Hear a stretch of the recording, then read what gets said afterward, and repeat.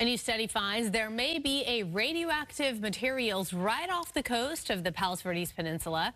Researchers believe there may be low levels right on the seafloor. This comes from the same research that found high levels of the banned pesticide DDT in the same area. Scientists think that the radioactive materials are from nuclear testing and waste disposal, and that they were dumped by the same company that dumped the DDT. Researchers say they are more concerned by the high concentration of DDT, which poses a serious threat to wildlife. DDT is widely blamed for killing off the bald eagle population on Catalina Island in the 1950s.